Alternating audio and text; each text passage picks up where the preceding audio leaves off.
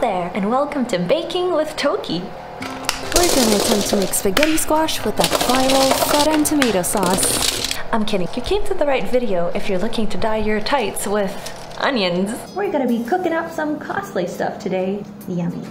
Onion skin stew. Very vegan friendly. As usual, this is more a vlog than a tutorial, but I mean, if you can learn something with me, then so be it. So usually it's recommended that you use a pot just for dyeing purposes to do your dyeing stuff, but since we're using organic stuff anyways that's edible, well, I'm just gonna use any pots.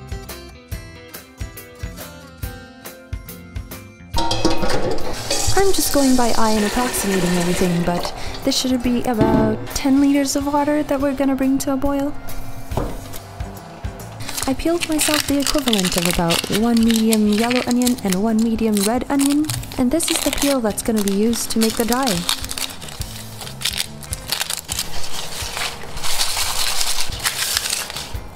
So with the daylight, you can see the difference between my skin tone and the tights that I'm trying to dye. I mean, I'm like a bit redder, a bit darker.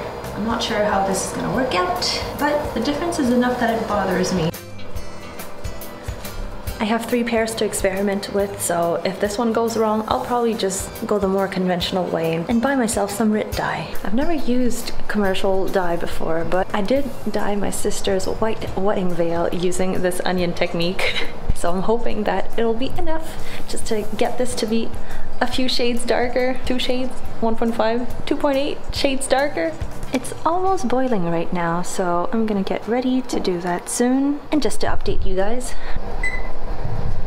the squashes are in the oven. Once the water's boiling, you can add all of the onion peels that you've collected earlier. You want to make sure that all of your peels are well submerged under the water so that you can extract as much pigmentation as you can from them. I left my peels to bathe for about 15 to 20 minutes. It yielded a pretty nice color, so I was content with that. If you want your dye to be a bit darker, you can let it bathe for longer, and the opposite applies too. After you're content with the depth of the color, you can strain the water to stop it from getting any darker. It's about negative 15 degrees Celsius outside right now, so I'm gonna bring it outside and I'll let it cool for a bit. I don't think 100 degrees boiling water is good for fabric. Might damage my nylon stockings actually, so no, cool it to about half of that. While waiting for my dye to cool and my food to cook, I did a bit of research on the RIT dye, and they recommended adding a bit of salt for fabrics like cotton and rayon and adding a bit of vinegar for nylon and silk to help the dye adhere more. I don't know if this applies for natural dyes, but it can't help to try, so I'm gonna add a tiny bit of vinegar to the mix and cross my fingers. Okay, I just read somewhere else that for natural dyes with onion peel, it's good to put vinegar, but they also recommended reheating the dye bath if it's wool, so hot is okay too. I know for RIT dye, the recommended temperature is 60 degrees Celsius. I'll just let my dye liquid cool until I can stick my finger in it. It's so cold. So it's definitely still steaming. That's probably still too hot, so I'll let that cool a little bit longer. Meanwhile, you're gonna want to prepare your fabric for the dye bath. To do so, you just soak your fabric in warm water for about 15 minutes. This will help spread the dye more evenly onto your fabric and avoid any color patches and uneven spots.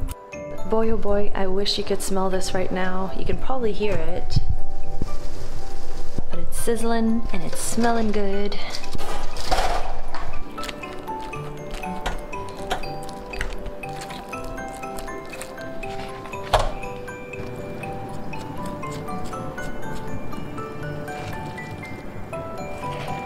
So it's still steaming a tiny bit, but I can stick my finger in it fine.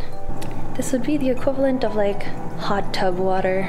I'm gonna go ahead and pour a tiny bit of vinegar in it. Give it a little whirl, and finally we're gonna take this, which has been soaking for, you know, about 15 minutes plus now. And without really wringing it because we want it wet, we're gonna shove it in here and shake it through so that everything is distributed evenly.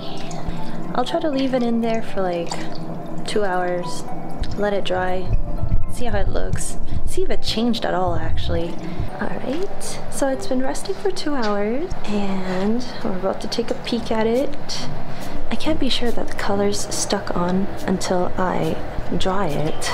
This darker color might just be there because it's wet. I'll just have to wring it out and let it dry, and we'll have to compare with the original socks after. I'm giving it a few wash just to rinse the color out, and I'm noticing that it has like these spots already, and that is not encouraging. Hopefully these won't show as much, maybe after a few more rinses. That might be a big oopsie, and I'm not sure how to fix that. But it's okay. We'll try to dry it anyways. We are another day, and the stockings are dry. They turned out pretty good. If you remember, there were like weird spots yesterday, so I tried to rinse it out a bit more, and there's like a few spots left. To be honest with you, I don't know what could have caused that, but from afar and when they're stretched out, it's not super apparent, so it's not that big of a deal. Since we had 3 pairs, I can show you what the before and the after looks like so that you can have your own comparison. So you can see that this one is the after, that one is the before. Before is much lighter, second one is a bit more yellow, I guess, more tan. It kind of works for me. It might look like this one is more like my skin color right now, but it actually really isn't in real life. My skin tone kind of varies a lot depending on the lighting, so it's gonna be hard for me to convince you that the after is actually better. But as I wear it, it'll stretch out the stockings, and the transparency will help it blend to my skin tone a bit better. Okay, on camera it really looks like this is my skin tone, but it really isn't. Maybe it'll help more if I stick it to my face. Lighter and darker. Of course you can't get it perfect. That's why you pay makeup artists so much, to match your skin tone, right? Not make you look like a clown. That's that, and I think this project was a success. I will probably dye my tights again like this in the future because it works.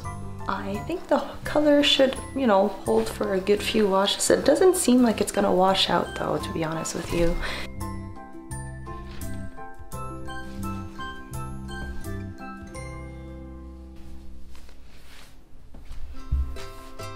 If you've been following the adventures of making Miruko's cosplay, this is for her stockings. I am probably gonna go back to filming that right now and chop these up, unfortunately, because we're gonna be sewing our stockings. We're gonna be sewing socks to these stockings to help hold them up. Yeah, go watch those. Thanks for joining me on this mini side adventure that I didn't want to include in my main vlogs. Hopefully this might have enlightened you a little bit on the possibilities of dyeing your tights with natural stuff in your kitchen. If you do try this out, I'd love to hear if it turned out well or not for you. And that's it for me. I will see you next time, maybe.